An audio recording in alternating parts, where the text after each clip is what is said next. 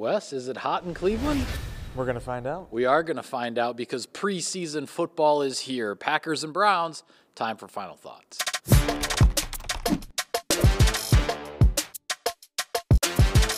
Wes, in the preseason sense of things, what's at stake? Well, Mike, for Jordan Love and the Packers starting offense, an opportunity to get off on a good foot to the 2024 season. Now, we talked to Matt LaFleur earlier this week, and he felt one of the big benefits of last year with the starters playing so much is it allowed them to knock off some rust and really start in a better rhythm to the actual regular season.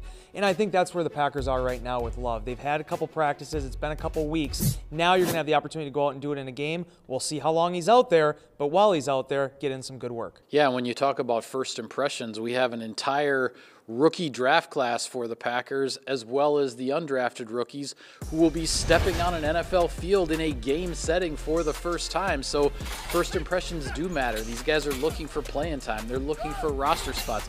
Yes, there are a few weeks of preseason football, but it gets started on Saturday. Wes, who's heating up? Presented by Aurora Heated Apparel. Mike, I think I could pick any member of the Packers safety corps right now for this player. But for me, I'm actually going to mention Evan Williams because I think he's going to play a lot in this game. And this rookie fourth-round pick out of Oregon, man, the way he's come in here and really looked the part from day one, he is pushing Javon Bullard for that starting job. But as you and I both know, Michael, it's not just about who's going to line up next to Xavier McKinney once the regular season comes around. The Packers are going to need all of these guys.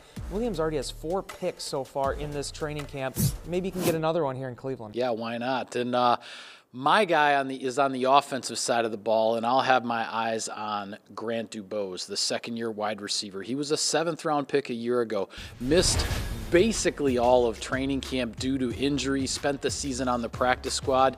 He's flashed, certainly, on the practice field so far this summer, wants to carry that into these preseason games. It's a crowded room at wide receiver. There isn't space for everybody on the roster, but Grant Dubose is certainly a guy to watch. Wes, we all know in the preseason it's not about the scoreboard and it's about staying healthy. But I think what would constitute a win for the Packers in this game would be to have somebody in that reserve offensive tackle group step forward and really take charge in that competition. Zach Tom is not going to play at right tackle in this game. Those snaps could be taken by Caleb Jones or Kadeem Telfort or Andre Dillard or any combination of those players. The Packers are looking to fortify their depth at offensive tackle.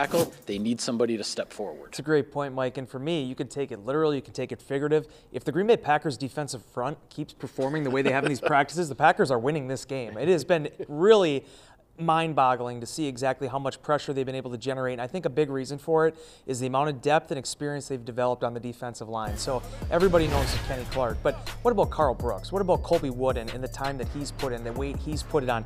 Guys like Jonathan Ford.